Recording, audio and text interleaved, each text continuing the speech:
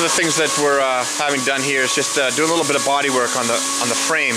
Reason being is that there's just some slight patina here and there, and we want to get rid of that. We want to make this frame pretty spectacular as far as its presentation with any kind of pitting. So we're just taking a little bit of time here, adding a little bit of body filler in it, and which is going to basically make it so that there'll be no pits at all, and it'll be very, very smooth, especially in the again, we call them the public spots, the spots that you look. This is upside down, the wheel wells, near the front fender, any place that you're gonna take a chance to look underneath it. We're gonna make sure it's in good condition. It's gonna be quite a big truck. It's gonna sit off the ground fairly high, which will then expose the frame a little bit more. So we just want to make sure it looks good. So that's the reason why we're going to this extent. That way when we get to paint, it'll look pretty darn smooth.